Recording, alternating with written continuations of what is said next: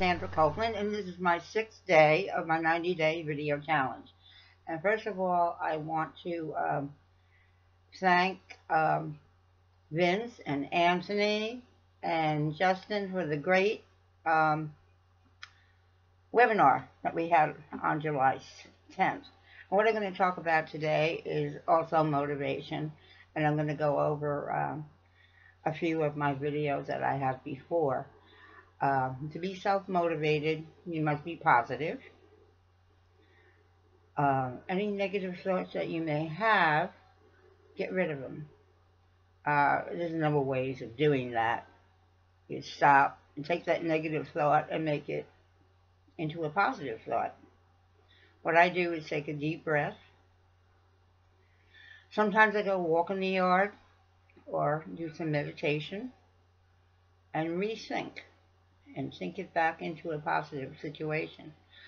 I know some people are addicted to disappointment, and what it takes is a lot of practice, and you can do it.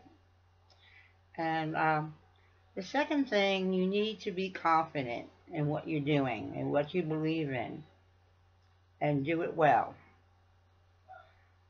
If you're not confident, nobody's going to pay any attention to you. So be confident, love yourself first. That is the most important thing. And because it all begins and ends with you. And I guess the third, I would say, is be hungry. Have a passion for what you want. And that's from Les Brown.